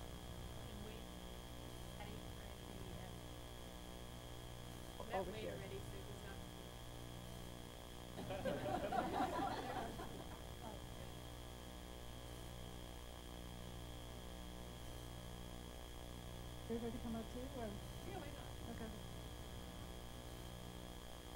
I'm Joan Zenzen. I'm an independent historian based in the DC area, and I love the national parks and have managed to find a career in writing about them for the past 20-some years. And what I focused on is something that we've talked about earlier is administrative histories. I write histories not of the park story, but of how a park was established and how it's been managed over time. And I write these histories as a way to help the park superintendent and managers to figure out where they've been and where they want to go in their planning. But I also hope that these histories reach a broader audience to policymakers, and you can wish for Congress people to read them, but also for the general public to have an appreciation of what effort it went into to set these special places aside and what all of us need to do to make sure that those places remain special and remain well taken care of over time. I'm Deirdre Gibson. I'm Chief of Planning and Resource Management at Valley Forge, and I am not a historian. I think I'm the only one in the... Okay. I'm a planner who uses history in a lot of the work that we do, the resource management and planning that we do. Valley Forge is one of those big stories that's part of the creation myth of the United States. And even a lot of our visitors, about 80% of our visitors don't come there for the history, but they tell us, like Barb said, yeah, I know something important happened there. I'm not quite sure what it is. And so we realize that we need to reach out to those people and help them to understand what it is that's important. It's something that people want to check off their life list. And we did benefit greatly at Valley Forge from the work that Wayne and Jackie did. It was great to hear those stories about how it came about. I'd never heard some of those wonderful boiler room stories, but I can tell you as someone who uses that report constantly how rich and complex it is, and how fortunate we are to really know what we know because of the work that they did over so many years. And as well, we've had authors like Joseph Ellis and Thomas Fleming write about Valley Forge, and so we know a lot. We know a lot. Barb talked about some of the work that she had done, and my colleague Rhonda Shear, who's the head of interpretation and education now, has continued Barb's work and added to it. We've broadened and deepened our events to include many more people. Rhonda just served as guest editor and grabbed all the staff and wrote an entire issue of Cobblestone Magazine, which is a children's monthly magazine on history. So an entire issue in Valley Forge just came out last month. She's working with a Writers Institute for writing practice for kids, writing about Valley Forge stories, both cultural and natural. And she's working with Franklin Institute on cultural and natural summer camp. So, so that work continues. And you would think that a story as fundamental as Valley Forge, the perseverance of the Continental Army in the face of overwhelming odds, you would think that that would resonate with every generation. It's a great story. We have talented staff. We have all the information. But it doesn't always. And I think part of that is the way that the Park Service is set up to do interpretation. You know, those quick, people are in and out. They want to spend an hour. And I think part of it, and I was listening to Wayne, I was realizing as we get farther and farther away from his work, we're losing that complexity. So one of the things that Joan and I would like to talk about at our group, which will be at that table, is how do we present opportunities for people to understand the diversity of history, to really engage in it, to participate in it, and to realize that those themes and stories from Valley Forge, and really at all national parks, are common to all of us. They just keep repeating themselves through history. How do we pull people into that and help them understand that? So that's the question that interests me.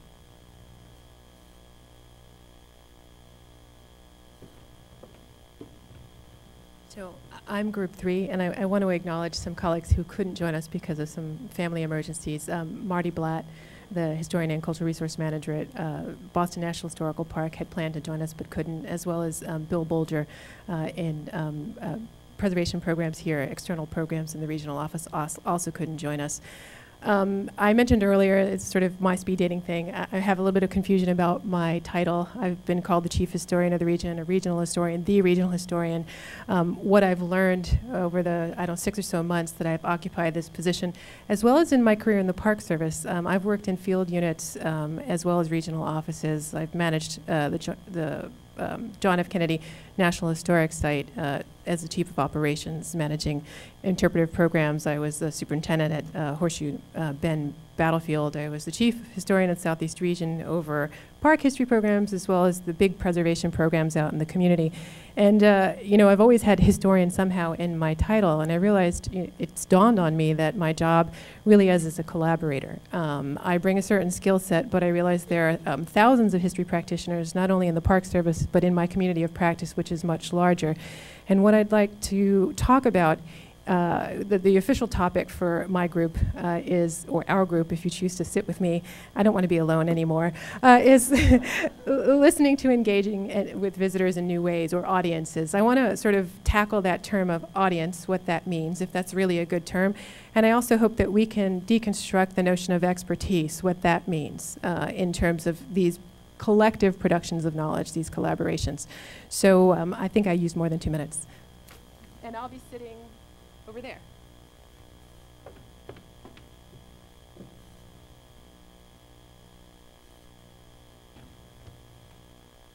Good afternoon. I have a little activity. If you can raise your hand if you use a watch as your primary timekeeping device. Okay, raise your hand if you use your cell phone as your primary timekeeping device. Okay, just curious. My name is Michael Lang. I work as a visual information specialist at the Northeast Regional Office. It's probably one of the longest titles, and I think it's one of the coolest jobs because it really is truly multidisciplinary. It changes every day.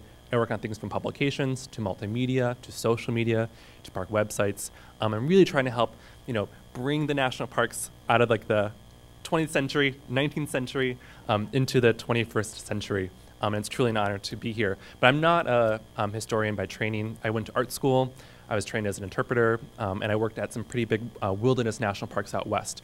And so when I came to the Northeast region, all of a sudden I was looking at Revolutionary War topics, Civil War, War of 1812, wars I hadn't really thought about since I was in high school in my AP US history class. And time again, I was struck by how passionate the park rangers are about those topics, just as passionate as they are as the park rangers out west that I was working with. And I've had my own kind of personal experience working, you know, using technology to communicate these historical topics. For example, I got to work at Gettysburg during the 150th anniversary as part of a social media team, and we reached over 1 million people through our social media efforts, more people online than perhaps actually visited on site. We reached people in all 50 states, we reached people in 18 different countries, and I have a couple of quotes I just want to read to you from people from the Facebook wall. One person wrote, "You all did an awesome and outstanding job. I'm in North Carolina and felt like I was there. The photography was stunning, and the at this moment and happening now posts were brilliant. I would look at this all in the evening after work and kept flipping the laptop around to show my husband, you gotta see this picture. This is Facebook at its best." Another person wrote, "Since I don't walk well, I'm enjoying the Facebook and the TV coverage of the reenactment from my living room. Thank you for your contributions." So in our group table 4 over there with Cherie, she's waving her hand, Renee and I are going to be talking about, you know, the role of technology, the role of innovation in reaching new audiences. You know, is there what role does technology play in reaching those audiences? The pros and cons, and I'm at this point I'm going to introduce Renee, who I feel like I have to embarrass her. She's our Freeman Tilden Award winner from last year, which is the top award for interpretation, and she's far too humble. You're in trouble. Well, ladies and gentlemen, I am Renee Albertoli, park ranger and interpretive specialist at Independence National Historical Park. My favorite 2 words are, what if? Now, I wasn't always a what-ifer. I was actually very cautious about changing my interpretation. And in fact, sometimes I was downright hostile towards new technology. So I know some of you out there in the crowd might feel that same way. So we'd like to invite you all, the what-ifers, the I'm on the fence, the I don't want to be replaced with an iPad, the whole crowd of you, to join us at our table while we talk about these big questions about where will technology fall in the National Park Service. It's here. We need to talk about it. And at this point, I think we're ready to begin. Is that right, Christine? Can I invite everyone to begin the conversations? So we have at this table, with the facilitators for the first table stand up so that we can see who they are. Why don't we do that? And facilitators for our second table, so we know who's going to be there. That'll be Christine. Thank you very much. Over at the third table, we've got Wayne, right? And then Michael and I will be at the fourth table. So please, folks, on your feet, vote with your feet. And I think you can even move around if you don't like the table you picked.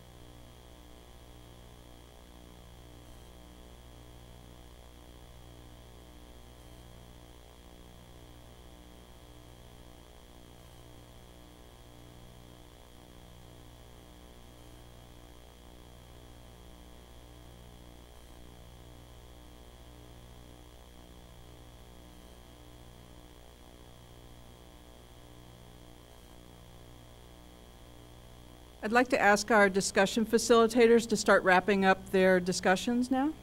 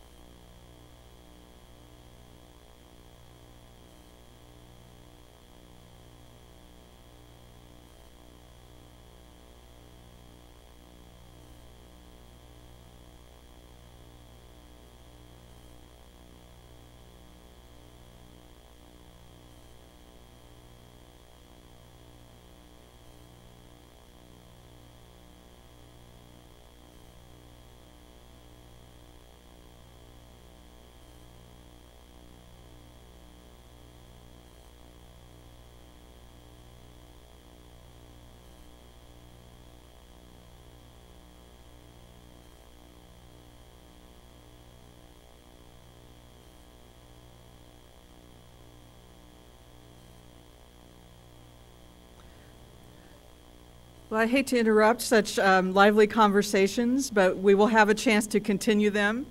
We're going to take some time now in order to draw together some of the ideas and conversation that we've had so far this afternoon, and then following our closing speaker, we'll have more chance for interaction, so hold those thoughts. It's my great pleasure now to introduce, for some closing remarks, my friend and colleague Seth Brueggemann, who is a historian at Temple University, where he is director of the Center for Public History. His most recent work is the edited volume Born in the USA, Birth and Communication in American Public Memory, which we just read in my public history class, so thank you, Seth. He's also the author of Here George Washington Was Born, Memory, Material Culture, and the Public History of a National Monument. Seth has his PhD in American Studies from the College of William and Mary. He has the maybe unenviable task of summing up things for us today. He's been following the Twitter reports from our group discussions, but the topic we've asked him to address to close our thoughts is history as a pillar of civic life. So please welcome Seth Brueggemann.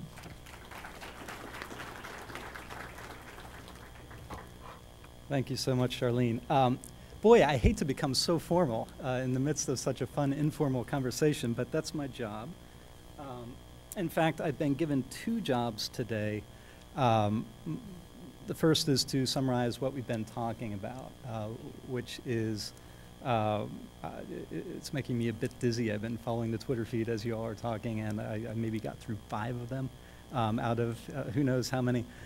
So anyway, but I'll try to do that. My second job is to inspire all of you with a call to action.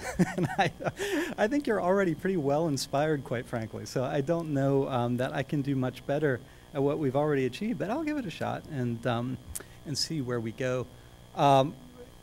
First, let me say by way of some introduction that I do the things that Charlene mentioned. So I run a public history program. I write histories. I do scholarly things and whatnot, but I'm also a longtime friend of the National Park Service, and it goes back a pretty long way, for me at least, probably about 15 years ago.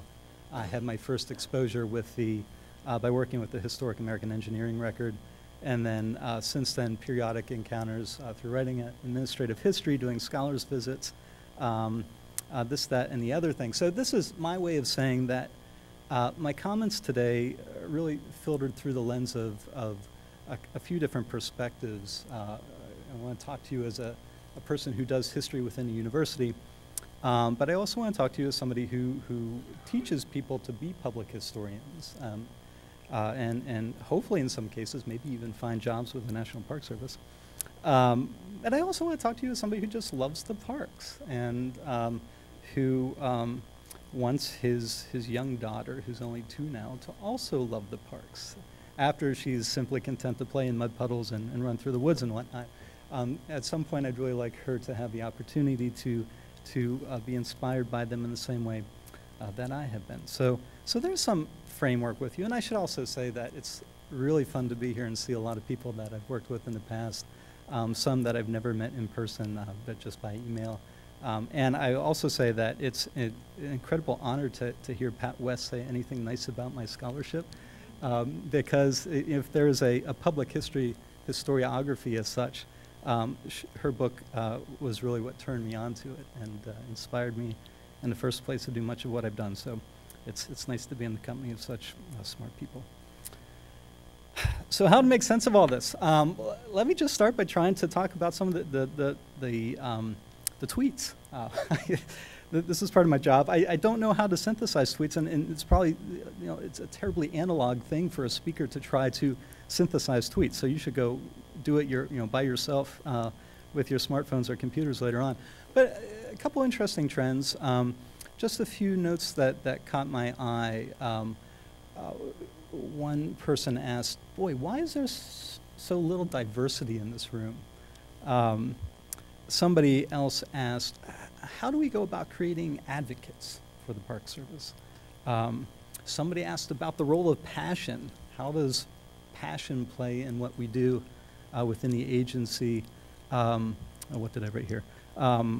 Somebody talked about how to create better communications within the agency and beyond its borders. There's some interesting comments about NPS trading cards. I guess, which I love, which is a great idea and I want to know more about. What interests me about all these is that they're questions, right? And I've been involved in a couple events like this, including one at the National Council of Public History meeting in April with some colleagues from Parks Canada. We wanted to talk about Imperiled Promise and its potential for implementation in an international context. And we had that same phenomenon where we asked a lot of questions and got a lot of questions. And this is a good thing, right? That's how conversation works. Although on one hand, events like this, we'd love for them to produce some answers so we can go back to wherever we work and implement those things. So questions begetting questions, a good thing. It begins conversation. Another point to make is that these questions that we're getting in our Twitter feed are not terribly unlike those that, again, I've experienced elsewhere, especially that wonderfully hard question about diversity, right? Looking around the room, seeing a lot of white folks dressed well in a comfortable room. That's a common experience in these sorts of venues. Raises even more questions, right? How do we get the audience to look different? How do we have a conversation with people we're not apt to meet in our usual day-to-day world? If we talk about community engagement and take it seriously, why don't we have a bunch of rabble-rousers in the back of the room who are the community, who can keep us honest, right? So a lot of wonderful tweets encouraging us to think critically about not only Imperiled Promise, the report, but also our practice, to be reflexive about how we talk about what we do. So but that's just the tip of the iceberg. A lot more smart stuff going on in the Twitterverse, I think Christine said. So go visit it and see what you think. Let me move beyond tweets for a moment and say a few things about themes that emerged in our earlier conversations from our speakers and that resonate powerfully, I think, with Imperiled Promise, the report, the joint NPS-OEH report. I've really been sort of doing this on my feet, so bear with me a little bit because I'm thinking out loud and trying to play some ideas off you and see where they go. But I did hear several powerful themes from our earlier presentations I want to talk about a bit. And the first has to do with, again, what I think Christine referred to as this need within the NPS to deconstruct expertise, which is a really nice phrase. In the world of academic public history, we talk about shared authority, Michael Frisch's term for redistributing authority. But this is taking out the world of the theoretical and putting into the world of the practical. I think what we're talking about here, a desire that's coming out of the report and that was voiced by this morning's speakers, is an interest in breaking down institutional and intellectual silos, right? Getting back to the problem of the separation between history and interpretation within the agency. breaking apart fundamental knowledge structures that have given shape to the agency's historical work over the long run. This is a really familiar conversation to me as a university academic. It's something that we are talking a lot about in the university. In fact, I want to share quickly an experience I had last night with one of our participants, Mary Rizzo. I don't know where she is. Hey, Mary. So Mary and I and a number of other people who were identified as public historians were invited to Princeton University to talk about public history. Princeton recently discovered this new thing called public history and was looking for some experts to clarify what it meant. And so we eagerly joined them to have that conversation. And what became apparent after a few minutes of conversation, there are a number of, sorry, I'm finding a place for my water. There are a number of graduate students there who wanted to hear about how we came to our work. And they asked us about our backgrounds. And we went around the group and talked about our studies. And I talked about studying American Studies in grad school. Mary talked about studying American Studies in grad school. At least one other person talked about their American Studies background. And at some point, a student, Mary said this to me this morning, at some point a student said, so is it okay to study history if you want to be a public historian? And in a way, it was sort of the perfect question, right? And we got to talking about this a little bit, and we started realizing that, and this is, dovetails nicely with Wayne's comments earlier, that so many of us who are running public history programs or have found success in the field have come at it from places that weren't properly historical in definition. And that says something. I think it raises an issue that is significant within the world of academic history right now. How do we define our knowledge structures? What do you need to know to do this stuff well? Who is our audience? How do we reach them? And what should our skill sets be? We're talking about that within the academy. You're all talking about it too within the agency. And that's why I'm so incredibly excited to hear, for instance, Luann talk about these academies, right, that are being developed to engage core questions about institutional history, about how the agency works, about what knowledge is. It's wonderful stuff, very exciting. It also frustrates me a little bit too, because I hear these descriptions of these courses and I think, I want to teach those courses. Come to me at Temple and let's do this. So I guess what I'm suggesting is that you know, the academy and the agency have somewhat parallel histories and very similar concerns, and we've not always been so good at talking with one another for important reasons. You read Denise Marengelo's new book about this, and it's really illuminating. But we can help one another, right? And I think the time is right, especially because of the so-called crisis in humanities. The time is right for you all to come colonize us and take over the university and tell us how we are going to restructure our history departments and other humanities departments. This doesn't simply need to be a conversation about history. National Park Service could be well served, I think, by thinking about public humanities as a model for doing interpretive work. But come tell us how to do our stuff and take advantage of our own crisis, and I will be happy to develop curriculum with you. So one point I want to make. A second point or theme that came out of this morning's conversations gets us back to this issue of institutional history, which again, I'm indebted to Pat West for getting me to think about the importance of doing this, thinking about institutional history. It seems to me that Imperial Promise points us in a direction, and I think I read you all right when I say this, where the National Park Service feels like it's time for its staff to think hard about institutional history and grapple with it and include it within its own professional training.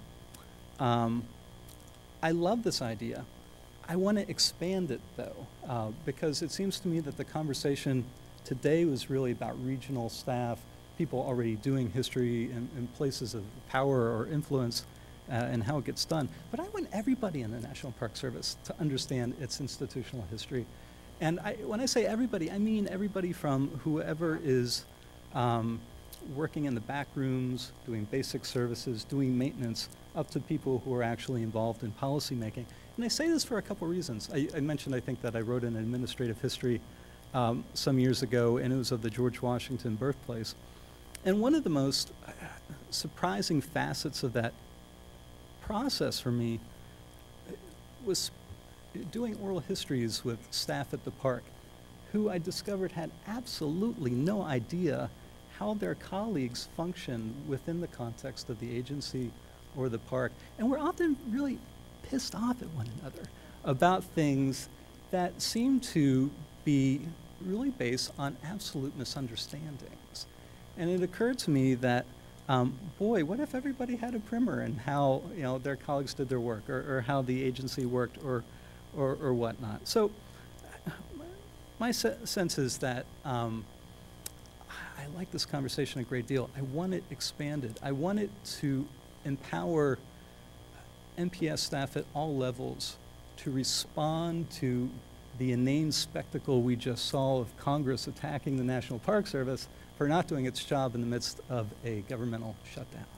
How do you respond to that effectively unless you understand how your agency works, a little bit about its history? We actually saw some really amazing examples of frontline folks doing that, right? And they were exciting and got me riled up. I want everybody to have those tools. I think it's absolutely necessary. That's where the passion comes in, right? That people were tweeting about, that I mentioned earlier on. So the second that was my second observation. Third, and perhaps this is a corollary, but I think I see this emerging out of the conversations this morning and being discussed in Imperial Promise. It's important for NPS staffers to understand their institutional history, but it's also important for park users to understand it, right? And this is, this gets us into the realm of discussing reflexivity and parks looking in the mirror, talking about themselves with and for their various audiences. And it used to be, several years back that as soon as I would mention this possibility, I'd get beat up all over the place and get lots of pushback from within the park and elsewhere, which is why I'm so excited to see Imperial Promise, because it makes me feel like my job is, like, I can go away now. The argument for reflexivity has been made so well, you don't need me around. But again, I'm looking for a broader vision, and thinking about recent events in Valley Forge specifically. I don't know how many of you were following the case of the Freedom Runs out of Valley Forge, joggers that were really irritated that they had been locked out of the park and were, I guess, jumping gates or whatever and running around as a patriotic statement, about what nasties the NPS are for keeping them out of the park. What a wrong-headed thing to do, if I understand what was going on there. But what a great potential moment. These are clearly people that have this kind of passion that Barbara was mentioning earlier about the place, right? Strong feelings about the place for reasons perhaps we don't necessarily anticipate as historians, but it doesn't matter, right? They're interested in the place.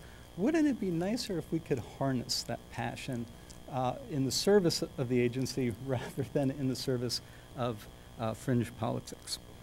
I think that would be great. Therein comes that role for advocacy that, again, emerged in the tweets. And I think we can use Imperial Promise to begin talking about in some important ways. So those are some key themes. And in this way, I simply want to restate what so many people have said here and elsewhere about how significant the report is. It does a lot of things really well, including articulating that very complicated relationship between history and interpretation. And I love the report for that reason. As I said to somebody before, now I don't have to write that 5 or 6 or 7 paragraphs or chapter and whatever next thing I write about the Park Service. Somebody's already done it, and it's eloquent and powerful. The report, though, is also interesting in other ways. It's been really important to me in one way that I'll share with you. And that is, it's helped me answer a question that so many of my students have asked me over the years, which is, why don't you work for the National Park Service? You love the National Park Service, you keep writing about it, why don't you just get a job there? And I mean, honestly, I haven't really had a good answer for that question until I read the report. And quite frankly, I was always a little bit upset about the fact that nobody was encouraging me to, hey, try out for this job, or, you know, there's a career for you in the agency, or, you know, and I thought, boy, they must really hate my work, or me, or some combination. And maybe that's the case, I don't know. But what I've learned from the report is that there are sort of deep-rooted systemic problems that have made it very difficult for the history program to be what it can be, and to have the kind of self-determination that I think it needs and wants. And that's been really refreshing and has helped me feel a little better about myself, and makes me, again, think that this is a problem of folks outside the agency not understanding how it works inside, right? The report can bring that institutional, or it can show us ways to bring that institutional profile in history to a larger audience. Why is that important? Let me make one more argument for why it is important to think about institutional history and reflexivity in engaging not only agency staffers, but the public too. So spring 2012, I taught a course at Temple concerning the history of the National Park Service. And I hope this gets offered regularly for a long time. It's part of Temple's Pro Ranger program with the National Park Service. Pro Ranger program it helps train undergraduates for careers in law enforcement within the agency. It's a brilliant program. I want it to be bigger and better funded and more wonderful. So I do anything I can do to help with that. And so I suggested at some point to the coordinator that, hey, how about I teach a history of the National Park Service? I do write about it, after all. I'm not an expert. You all here are much smarter about it than I am, I'm sure. But I thought, wouldn't it be interesting to talk about potential law enforcement, or to talk with potential law enforcement rangers about why it is they've come to be able to have that position. What is the agency? What's the relationship to it? What does it do? Who ultimately are they serving in that position? So I taught this course. It was a blast. It was a lot of fun. Probably the best thing about it was, when I say 2012, this was spring 2013. Yeah. The best thing about it was the timing, spring 2013, because if you remember, we were surrounded by media coverage of the impending budget sequestration. And that, I guess, hit in March, is thereabouts, which kind of worked very nicely within my, terrible for you all, wonderful teaching moment for me. So I exploited it as much as I could. But what was absolutely astounding, so I guess the decision was made, I came in, I wanted to talk about sequestration with my students, and so I asked, okay, so somebody tell me about sequestration, how it's going to impact the Park Service. There are about 30 people in this class. A small portion were Pro Ranger folks, probably just about a half dozen. A lot of interested undergrads from other majors. Maybe one person had any sense of what sequestration meant. And when I say any sense, I mean the vaguest sense, like, is it related to the government? Is it bad? Extremely, extremely vague sense. And I mean, I'm often surprised by what my students do and do not know. And my reason for bringing this up is not to critique them so much, but rather to say that this is a real problem for the agency, right? It's not just a problem of young people not being aware of current events. It's a problem of young people not understanding the basics about how the federal government works, about what a federal agency does, how it relates to how local units relate to larger federal units. Really, sort of basic problems with understanding how money, support, and the electoral process works in the governmental level. It occurred to me that this was, I'm not saying that these people are a perfect sample of Americans, but if they're even a slightly imperfect example, it means that the challenge to make advocates of visitors is a massive one. And it's got to begin, it's got to grow really in all levels and all units, be done all the time. and especially with regard to training people to work in the agency. I mean, it occurred to me that the fact that the Pro Ranger folks weren't a little more tuned into this meant that, we were maybe showing, we were focusing on teaching students how to work in the National Park Service, but we weren't doing so good at showing them how the NPS works. And my hope is that these academies that we've heard about are going to address those issues, and I think they will. The good news is, though, by the end of that class, these students were pretty excited about the National Park Service, and I would even say approaching impassioned in some cases. And so I asked them, at the end of the class, in retrospect, why they thought the NPS was significant. And this was my tricky way of kind of harvesting arguments for that moment when I came face to face with the congressman who yelled at me about not funding the agency. And what they ended up saying to me was pretty interesting. And I am paraphrasing, but essentially they said they were excited about the Park Service because it seemed to them the last great hope for something that looks like, for lack of better words, a kind of positive nationalism, right? A way for Americans to connect with the nation that wasn't inspired by fear, say terror or an external enemy, or disaster, right? But simply because the nation is great, for reasons that our parks make evident. And they're very clear to me too, though, that they were really burnt out on patriotism.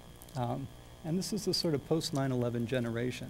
They wanted a point of access to the nation, but they wanted it to be something that was flexible, fluid, and open to critique. That's a fairly sophisticated statement, I think, and a pretty good goal, I would suggest, for the agency as it thinks about what its history program can provide within the units moving forward. How you do that is another question. Imperial Promise certainly points in some productive directions, and conversations like this help us along that path. Thanks so much for letting me talk with you.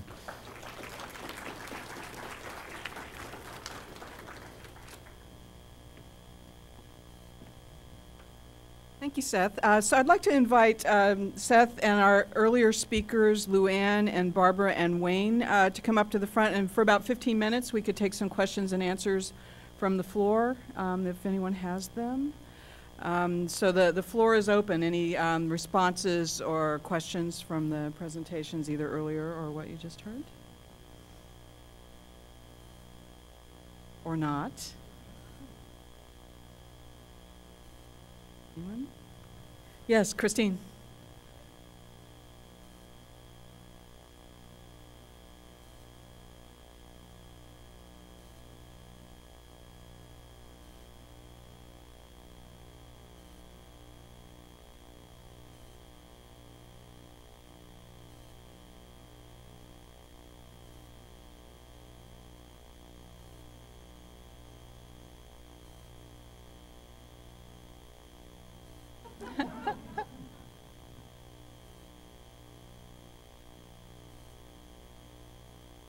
Actually, Luann, if you wouldn't mind speaking from the mic.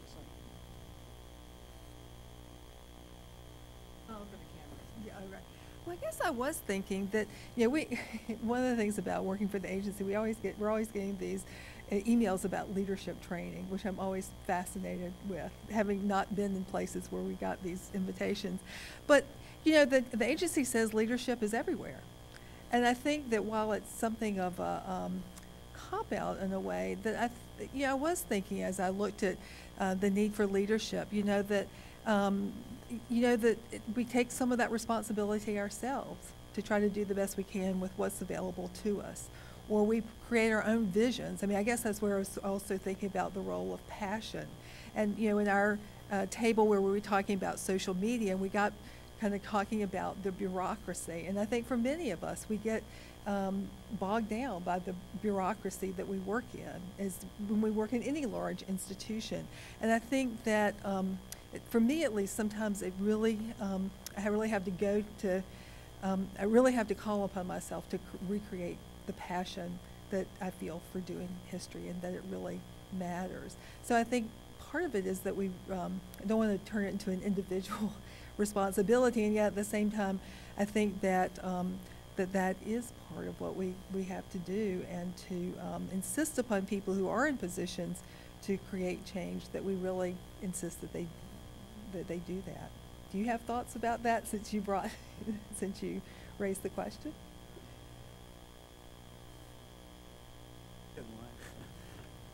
One of the smartest things I heard, or something that resonated most powerfully with me today, was Wayne's comment about working with the park and throwing all your grad school methodology out the window, right? That made so much sense to me, thinking about the work I had done at Washington's birthplace. And it then worked really well for getting me a job in the academy, which is ironic, right? But maybe there's a lesson in that irony, and something that I guess concerns me a little bit about thinking about the NPS academies and so forth, is that I hate to see them recreate an academic model per se, right? Because it seems to me, again, talking about that experience, talking about the American Studies model as a route for training, that actually the things that typify the history model within the academy don't necessarily work so well for training historians or even identifying historians. So I'd much rather you folks kind of move away from the old conference model of sharing knowledge and the old identifying historiographies and the old models of making concrete methodologies, and really innovate. And it seems to me that the Park Service has this opportunity to become the leader in how we think about doing engaged history. When I was back there working with the Park Service, my recollection is that the chiefs of interpretation around the Mid-Atlantic region were like a lot older than some of you chiefs of interpretation look like, and that's just kind of when you're younger, everybody looks older. But a lot of them had come into the Park Service and came up through the Ranger series.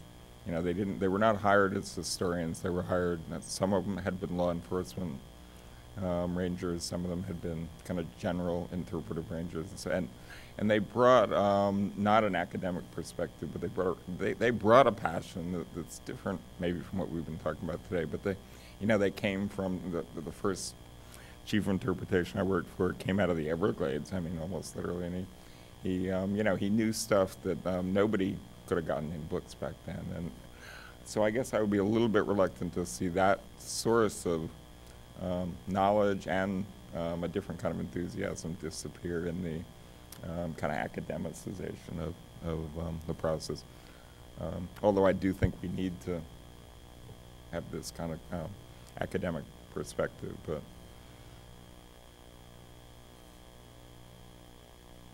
I've been reminded to restate the question for the people on the live stream. Sorry. Yes.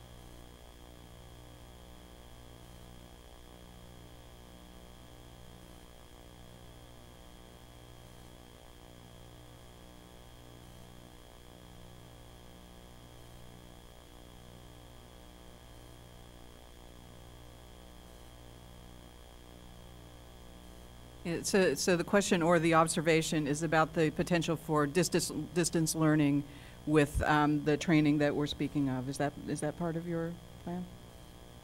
Well, we haven't gotten quite that far yet, and I think it will be.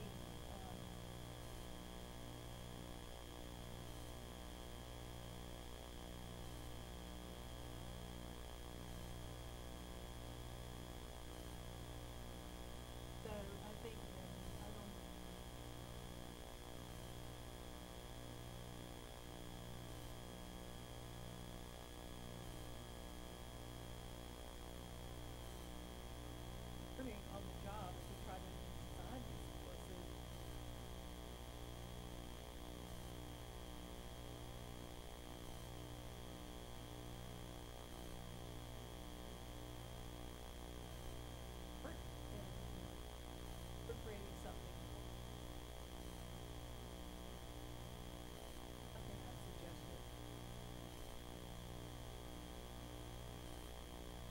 Well, it seems maybe we're ready for some informal conversation. So I think I will bring the formalities to a close here, and I just want to thank everyone so much. I hope that by spending some time in this space with us today that you've met some new people, you've sparked some new ideas, and we can carry on for future gatherings just like this one. And we at Rutgers-Camden would be really pleased to partner with you in that endeavor. So thank you. There is a reception set up in the back of the room, which doesn't help our virtual audience very much, but will be very nice for those of us who are sitting here. I understand we want to do some photographs with speakers, so if our speakers would stay, the rest of you get first dibs on the table in the back. Thank you so much.